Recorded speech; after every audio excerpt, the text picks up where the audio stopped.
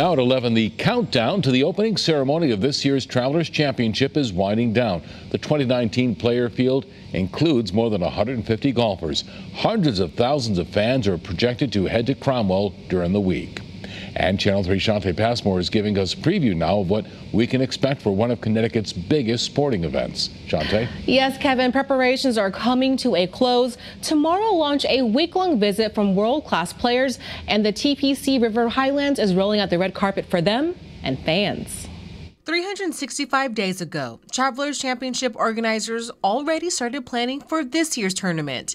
It began when TPC River Highlands tore down its clubhouse to build a new multi-million-dollar state-of-the-art facility.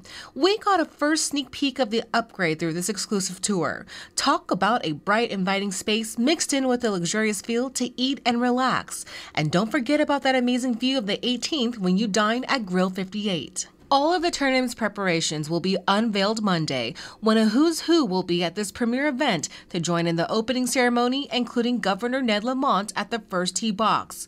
It'll be followed by the Aetna Tournament Players Pro-Am. This year's player field includes 9 golfers who won the tournament, such as 3-time winner and defending champion Bubba Watson, 2-time winner Phil Mickelson, and Russell Knox. Leading to this week, Drone 3 has shown the TPC River Highlands a par 70, nearly 6,900-yard course, sharing tips along certain holes. The layout's an outdoor park essentially.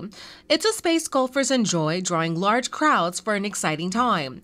While Thursday's first round jumpstarts the main attraction, spectators can enjoy other sights. There's always a celebrity pro-am, concert, and Women's Day events.